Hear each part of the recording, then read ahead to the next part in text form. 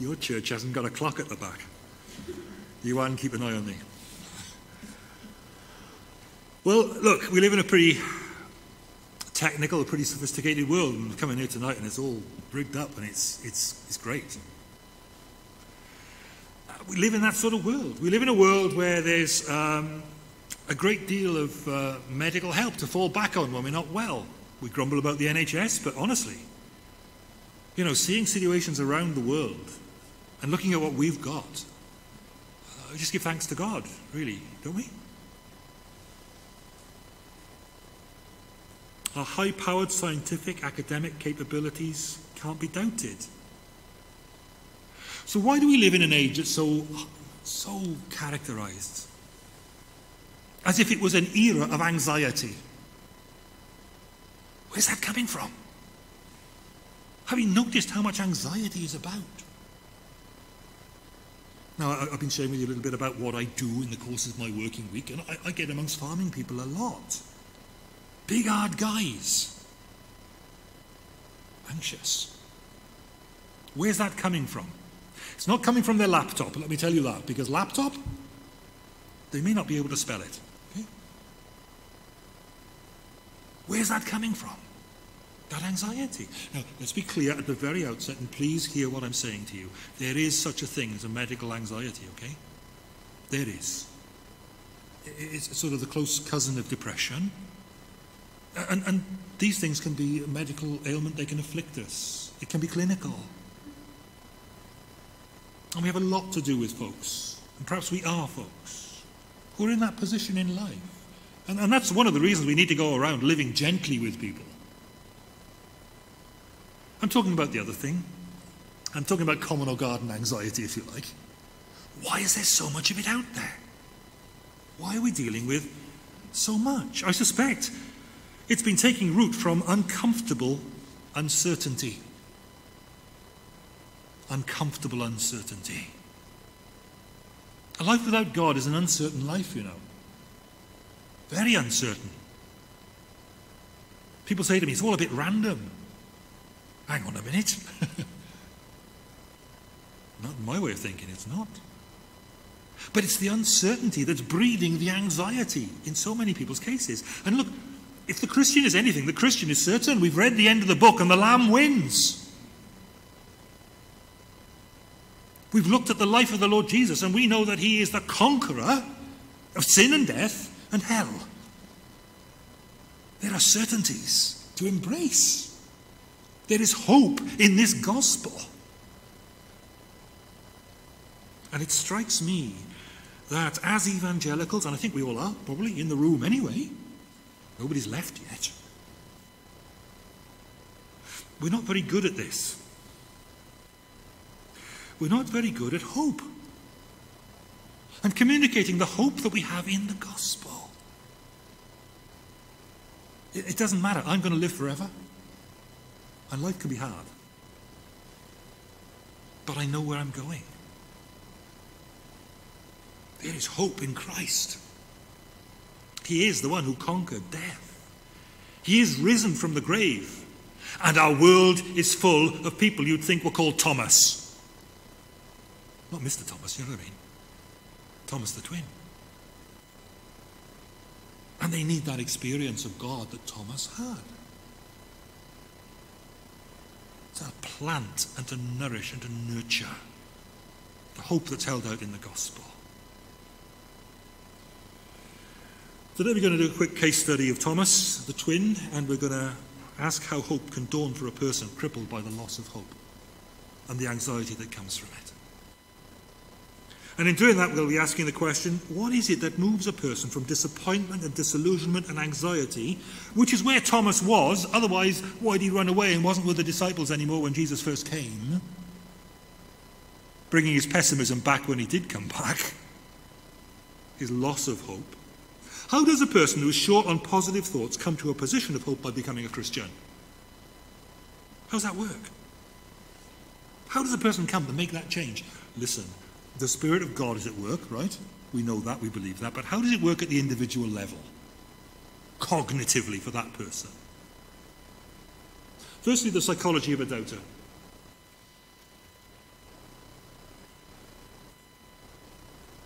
thought he'd lost his finger for a minute. There we are. The anatomy of Thomas's unbelief. We're looking at John 20, 24 to 29. Thomas, also known as Didymus, one of the 12, was not with the disciples when Jesus came. There's a clue. So the other disciples told him, "We've seen the Lord," but he wasn't encouraged. He didn't join in their little dance. He said to them, "Unless I see the nail marks in his hands, put my finger where the nails are, and put my hands into his side, I will not believe." He's grumpy, isn't he? He's in the dumps. He can't dare believe it. So a week later, the disciples were in the house again, and Thomas was with them. Something's changed. Something's changed. He's in the house. And though the doors were locked, Jesus came, stood among them, and said, "Okay, you want your evidence? Here it is." You see, he's letting Thomas know that he knows. And Thomas, there's no hint in the scripture, there's no hint in that text that Thomas put his hand anywhere. Why is that?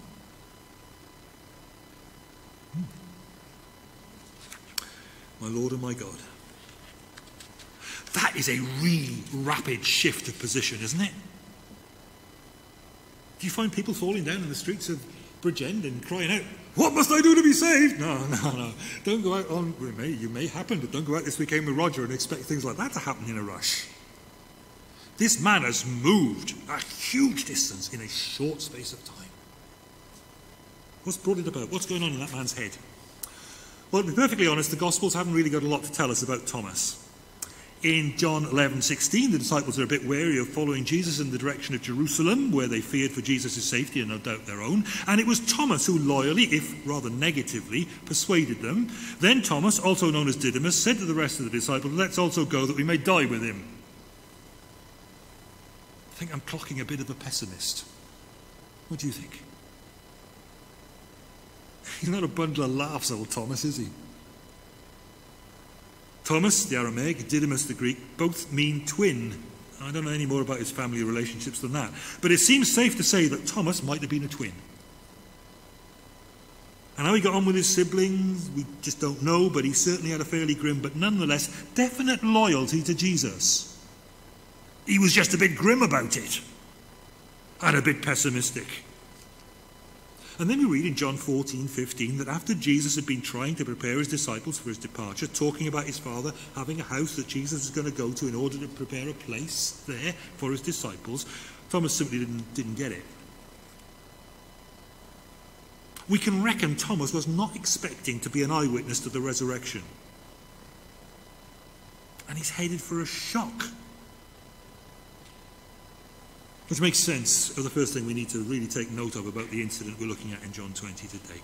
He was absent when Jesus turned up. Says a lot.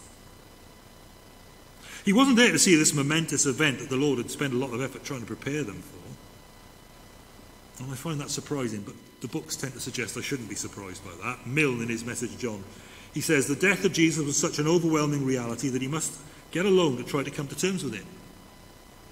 Thomas had just gone away to be alone with his sorrow. Dig himself a little hole for himself to be in. He's lost his Jesus. He's died on the cross. Thomas saw it happen. It was awful. He's gone away with his pain. He turns in on himself. That's his natural reaction. He's one of those. You know the ones?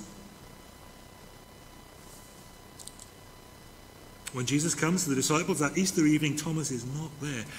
Now, okay, you can understand. The fact is, the same Thomas who'd shown such great loyalty when he wanted to stick with Jesus on the journey up to Jerusalem, let's go with him that we might die with him, he's far from wanting to stick with the disciples after the traumatic events of the crucifixion. The powers in the land had crucified the Lord. He thought the game was up, and no doubt he expected that together in a huddle, if once caught, that was going to be a risky place to be. He wasn't there. We're starting to see little windows into Thomas's psychology, okay? But then another window opens. He is reluctant to believe the other disciples' testimony. Why? Why would that be? These are guys, they're his buddies. They're his close It looks like a really good male fellowship, actually, if you read through, what's happening with the disciples as they wander around Galilee. It's a fellowship of guys. Why is he saying, I'm not going to believe it? Fancy turning to somebody you've been close to, mates with, work or whatever you're involved in, for 3 years or so, and you turn and say, I don't believe you. That's weird, isn't it? They're your mates. Now, what happens here is the other disciples tell him, we've seen the Lord. And I suppose they meant that to be an encouragement for their possibly slightly pessimistic and now, no doubt, rather downcast companion. The other disciples, they're blown away by seeing the risen Jesus, and they take no pains at all to meet Thomas where he is, down in the dumps. But they trumpet this cheerful truth on his downcast ear.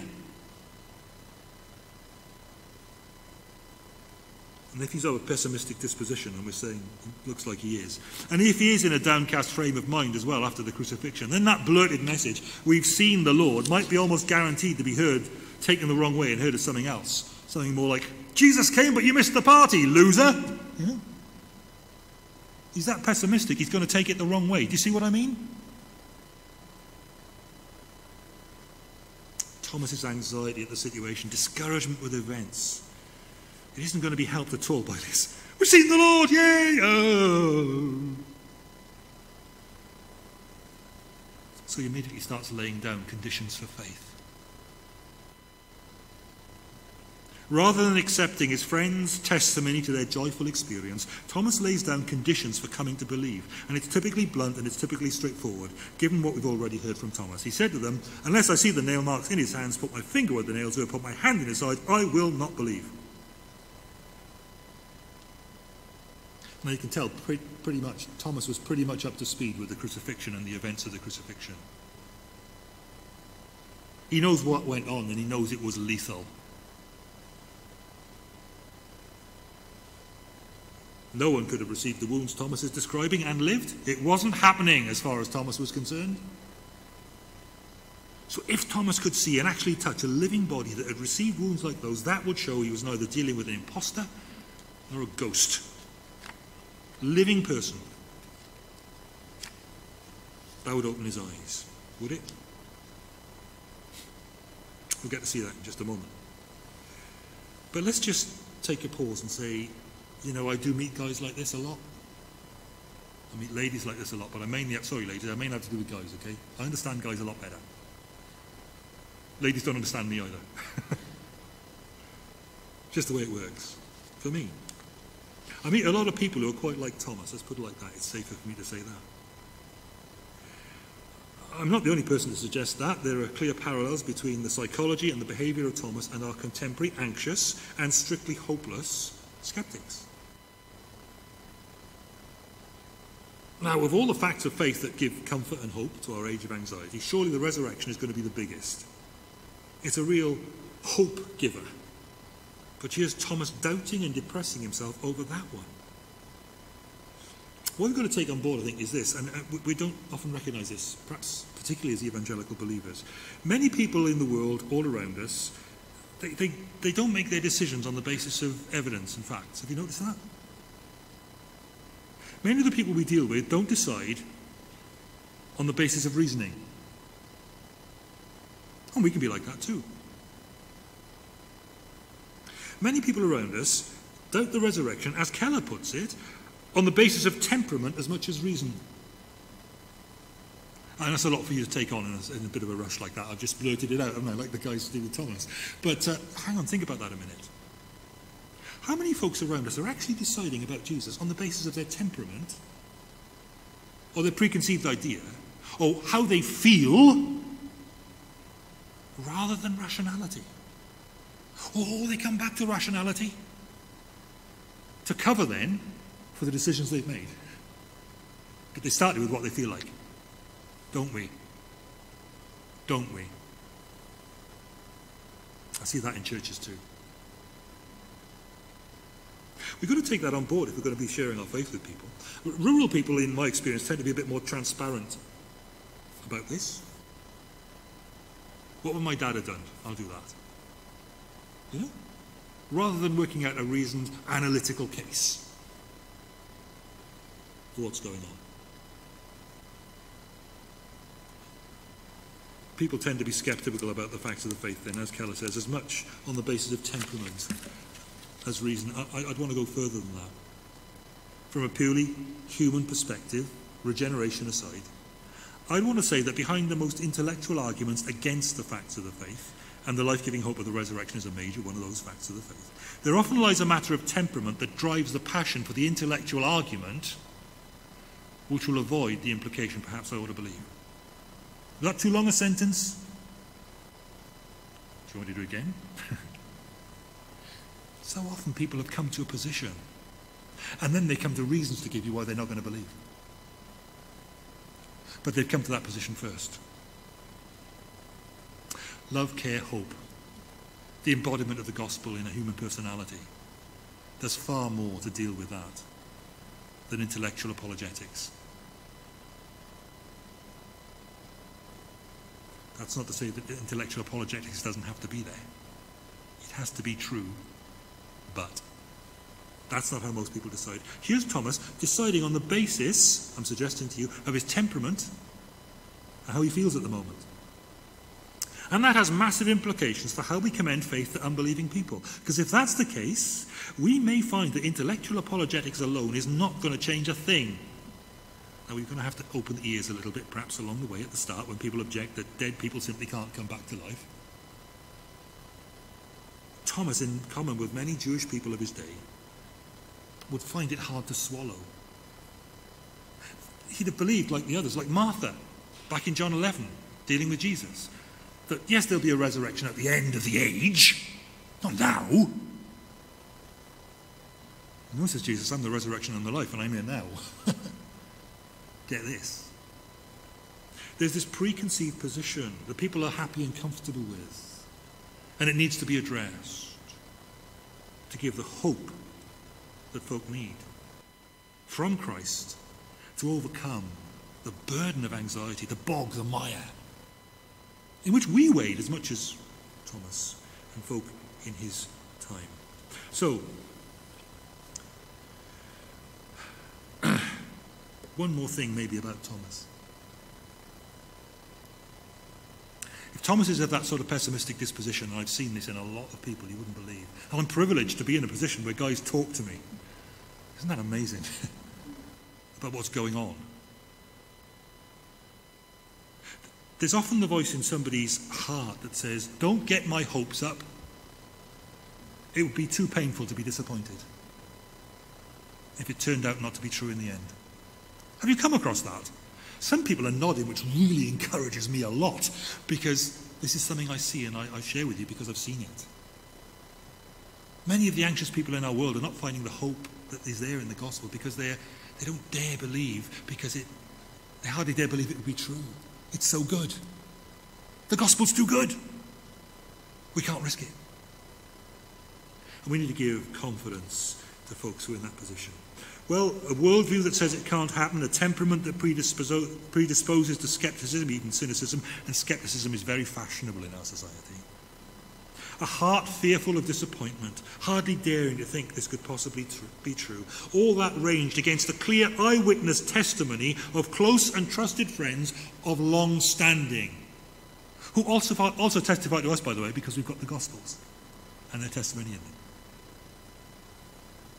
There's the anatomy of the skepticism of Thomas. And there's the root of the anxiety right there. Do you see? In that skepticism about the hope that's held out in the gospel. Thomas makes a journey from doubt to faith. How did he do it? I'm going to summarize a bit because I got too excited about what's gone before. But what we see, I think, in Thomas are 3 steps. From skepticism and anxiety to faith, joy and rejoicing, and a life of purpose the guy goes on to live. And that's that's a fantastic transition. Firstly, Thomas received the apostolic testimony. He heard and then he accepted the testimony of the apostles. In this case, they said, we've seen the Lord. Indeed they did, and indeed they had. And the significant change is that by verse 28, Thomas has renounced publicly his earlier hostile response to what they'd been saying. Thomas has seen and heard from the Lord. There's no possibility Thomas is going to need first to get really hands-on experience with Jesus. Jesus invited that. He said, come on, put your hand here. But there's no hint that Thomas paused to check the nail holes before confessing, before proclaiming his faith in Jesus. Look, Thomas put his faith in Jesus, having abandoned the previous preconditions. He met Jesus, and hope dawned over the cynic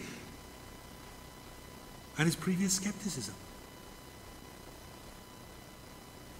How do you do that? How can I do that? Well, you can get hold of the eyewitness testimony to Jesus, who still speaks faith to doubt through the pages of his word.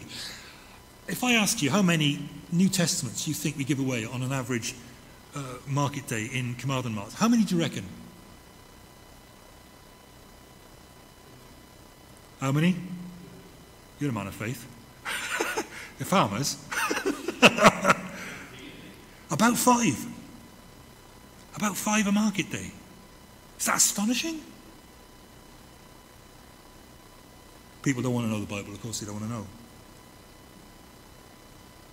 We've just not realistically given it to them or offered them, like they think they can reach out and have a look. Astonishing, isn't it? Examine the eyewitness testimony. Thomas now takes it seriously, and it's transforming to him. And he had the same eyewitnesses telling him that Jesus was raised from the dead, as we do. They've written it down for us in the book. Takes seriously the eyewitness testimony. He receives it and accepts it. Secondly, Thomas made the good news personal. This is phenomenal. My Lord and my God. Is Thomas saying that? For those who do this stuff, ho kurios mu kai ho theos mu. For me, that's pretty emphatic. He's saying, seems to me, Lord of mine, God of mine. Wow. Something else, isn't it? Lord of mine, God of mine sounds like a song that should be sort of from City of Light or somebody. If we can get City of Light or somebody to write the song, I think we could sing it. That would be a great song. Lord of mine, God of mine, you know? Maybe one of you will go home and write it for us. Can you see what's happened here? This is not the Lord, you are the Lord. This is my Lord. This is not you are the God. This is you are my God. He's got hold of it, hasn't he? That's for me. I'm having that. I'll have some of that.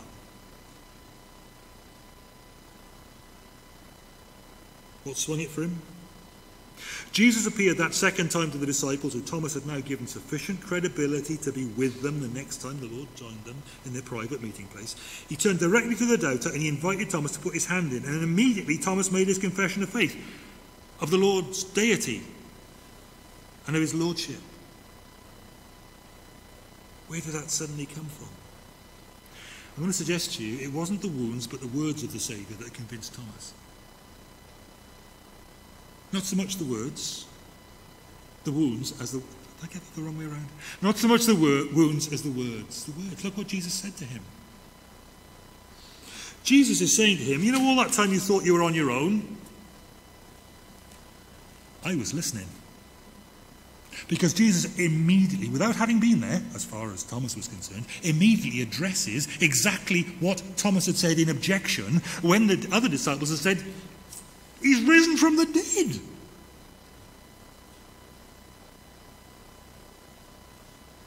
What the Lord said to Thomas showed he's well aware of the things Thomas had said when the Lord wasn't visibly present. Which must mean he had been there present, but totally unseen all the time Thomas was going through it.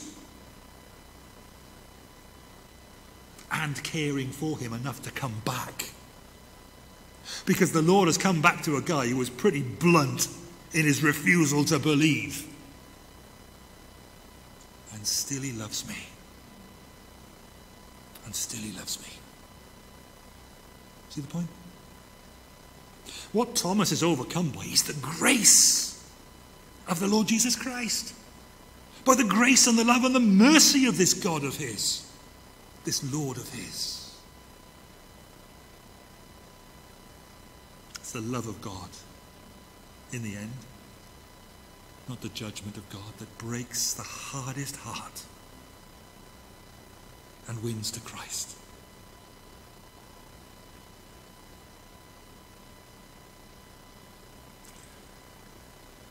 There is tremendous blessing of not having seen but still believed, says Jesus.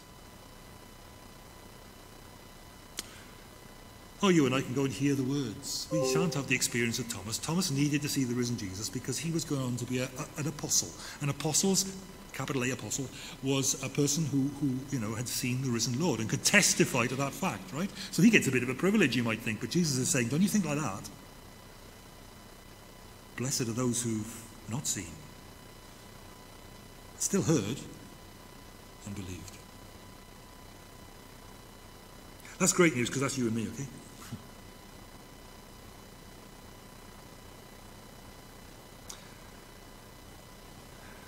We're trying to say that once Thomas saw and heard Jesus, all his preconditions for faith, touched the wounds and so on, fell instantly aside, because what Jesus said showed he knew exactly what a failure Thomas had been, and loved Thomas and wanted to reach out to him anyway. And what Thomas saw was grace. And I see and I hear people in livestock markets and all sorts of places where rural people gather across Wales through the week who are overcome by their own inadequacy and failure.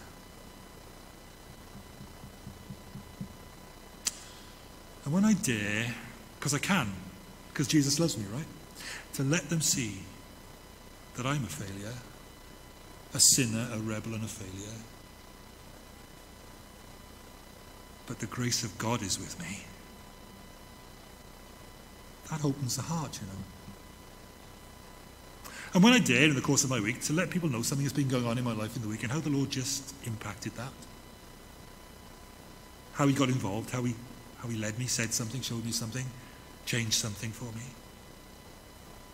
People see what it's like to have a resurrected Jesus, one who's alive.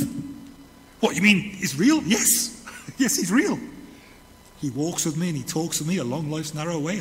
Where did that come from? The depths of my memory somewhere. That's what it is. That is what it is. Oh, what Thomas saw was grace and a living Jesus.